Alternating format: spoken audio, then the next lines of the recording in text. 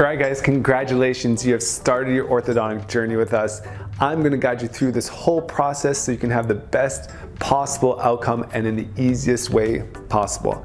All right, let's start off by talking about what braces are. Let's talk about the different aspects of braces. So number one, you have the brackets themselves, you have the wires, you have the colors, you have the metal bands, and then you have rubber bands, which you likely won't get on your first visit, but you're gonna get down the road. And those are the things where you see people putting them on and taking them off by themselves. So those are the different aspects of braces. So when you call in, when you talk to me, when you talk to your orthodontist, when you talk to the assistant, you can tell them exactly what's wrong. Let them know if it's the bracket that's bothering you or something happened. If it's the wires, sometimes the wires pop out. If it's the colors, sometimes the colors pop off. If it's rubber bands, are you having troubles with your rubber bands, taking them on and off? Or is it the metal bands and those rings on those back teeth that are causing you issues? Sometimes those goes up and down and we can fix that really easily. Okay, so you know about the different aspects of braces. Now let's talk about how you maintain the braces, how you keep your teeth clean. You're gonna be given an orthodontic starter kit. What does that include? That includes a bunch of things, and let's walk you through it. One of them is a timer. You want to make sure you're brushing your teeth for at least 2 minutes. There's a little travel toothbrush. So that means you can bring that to work, school, wherever, so you can brush your teeth after every meal. There's something called a placker. There's a bunch of different names for it, and that is going to help you floss. Flossing is vital with braces. With these plackers, you're going to have a thin end, and that thin end goes underneath the wire in between the teeth. If you're having troubles with those, you can get something called floss threader or super floss, and that has a strong end on one of the ends, and you can floss that through the wire, same thing, and go up and down through or in between the teeth to keep those teeth nice and clean. Then you have a toothbrush. You can either use the one that we're giving you or the one you have at home. Make sure when you're brushing, you brush above, on, and below the braces to get in there really good. Should ideally be brushing at a 45-degree angle to get underneath those brackets and also underneath the gum line to keep those teeth clean. There's also something called a Christmas tree brush or an interproximal brush or a proxy brush, and that is going to get in those hard to reach places that regular toothbrushes can't use. If you have an electric toothbrush, I highly recommend that, because that is going to help you keep the teeth clean even better than a manual toothbrush. All right, the last thing you're gonna have in this orthodontic starter kit is wax, orthodontic wax. This is awesome for you guys because sometimes you're gonna have something that's gonna poke you, pinch you, and you don't have time to come in or you just can't make it in. So what you do is you take a small amount of this dental wax and you roll it up into a ball and put it onto the bracket or the wire or whatever's hurting you so it can stay on there temporarily until you can come in and we can help you out. So remember, if you keep your teeth and gums nice and healthy, your treatment is going to go so much better. If you do, when we take off the braces in the future, you're going to have these nice, big, beautiful teeth, super healthy. If you do not, if you're not brushing and flossing properly, you're going to have a couple consequences.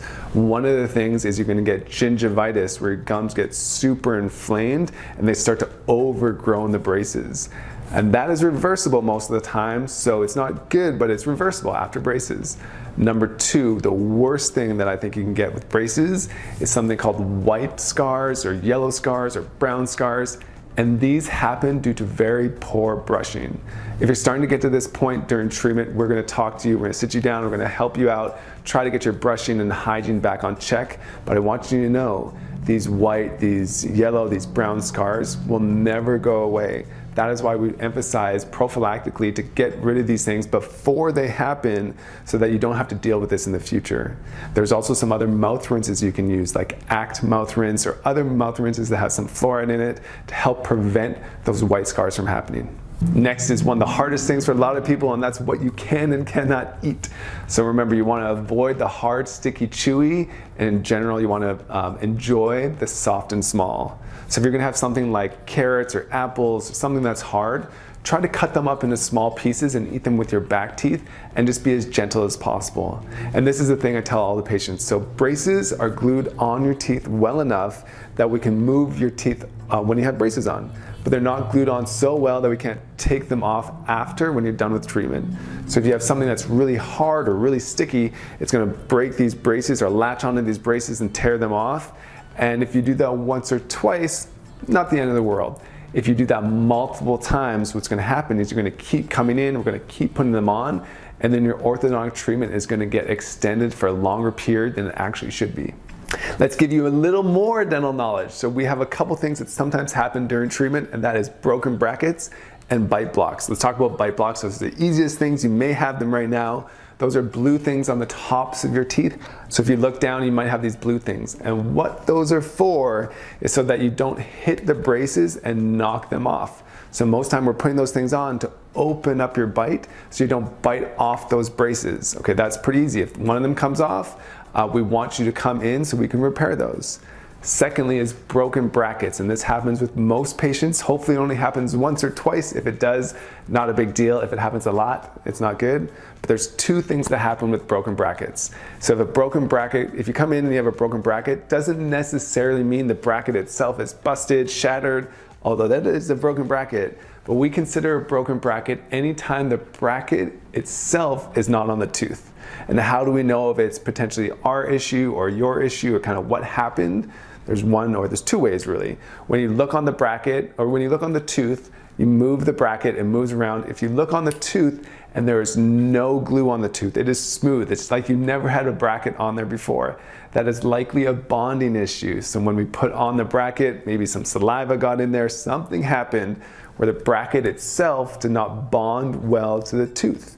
The second thing that happens sometimes is when you move that bracket and you can still see glue on the tooth, then you know there's a lot of force that had to happen to kind of shatter or break that bond in between the bracket and the tooth. So either that means you bit on something hard you maybe should not have been biting on, or maybe you had bite blocks and those bite blocks got worn down and now you did start to smash on those braces. All right guys, there you have it. You have all the different aspects of braces. You know the difference between the wires, the brackets themselves, the bands, the rubber bands, the metal bands. So you know all the different aspects of the braces. You know how to take care of them. You know if you have issues, use that little orthodontic wax to help you out. You know how to floss, which is important. You know how to brush properly. You in general just know how to take care of your braces. If you do, your journey is going to be amazing. If you don't, there's going to be some hardships along the way and we're going to help guide you. So thank you again for choosing our office for your orthodontic journey. I'm super excited to see results. Congratulations, and we'll see you next visit.